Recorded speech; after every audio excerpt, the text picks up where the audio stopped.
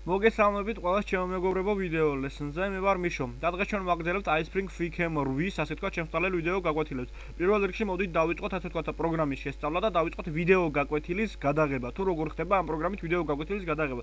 როგორც კი ჩავთვალთ პროგრამას, უნდა დავაჭიროთ ნოვაია ზაპის.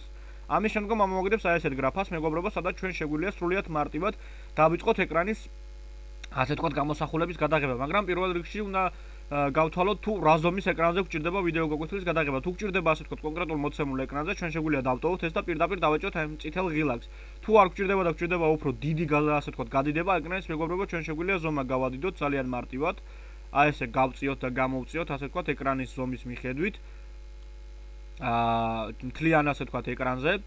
ხოლო თუ ჩვენ გვჭირდება ასე თქვა პოლნი ეკრანი, ანუ მთლიანი ეკრანის გამოსახულება და არ გვჭირდება რაიმე სანტიმეტრების გამოტოვებაც კი, ამისათვის უნდა დავაჭიროთ აი ამ გრაფას, ჩემო მეგობრებო, და შემდგომ მივუთითოთ პოლნი ეკრანი. ამის შემდგომ, როგორც ხედავთ, დაიწყება მთლიანი ეკრანზე გამოსახულების გადაღება, ხოლო უშუალოდ ვიდეო გაკვეთილის გადასაღებად უნდა დავაჭიროთ მეგობრებო აი ამ წითელ ღილაკს, რის შემდგომაც დაიწყება უკუათვლა. უკუათვლის შემდგომ, მეგობრებო, ძალიან მარტივად ის შეინახავს ვიდეო გაკვეთილებს. ვიდეო გაკვეთილების დასამთავრებლად, როგორც კი დამთავრდება და გვჭირდება ასე ვთქვათ ვიდეო გადაღების შეწყვეტა, უნდა დავაჭიროთ გრაფას ACC.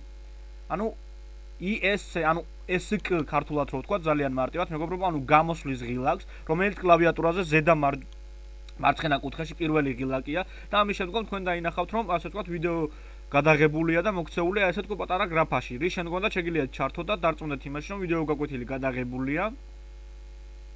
ამის შემდგომ კი უბრალოდ დავაჭიროთ სახრანით ვიდეო. შემდგომში ავირჩიოთ სასრული ადგილი და დავაჭიროთ saves. ამის შემდგომ დაელოდებით რამოდენიმე წამი იმისათვის, რომ ვიდეო შეივსოს, მეგობრებო, ანუ ეს ხაზი შეივსოს ბოლომდე. და ამით ჩვენ მოვახერხებთ იმას, რომ გადაღებულ ვიდეოს შევინახავთ. და ამის შემდგომ დავიწყებთ მასზე უშუალოდ მუშაობას. დღეისათვის ეს იყო. ძალიან დიდი მადლობა ყურადღებისათვის. თუ რაიმე შეკითხვა გაგიჩნდებათ, დაწერეთ კომენტარებში. ან მომწერეთ Skype-ში. მიშო 1207.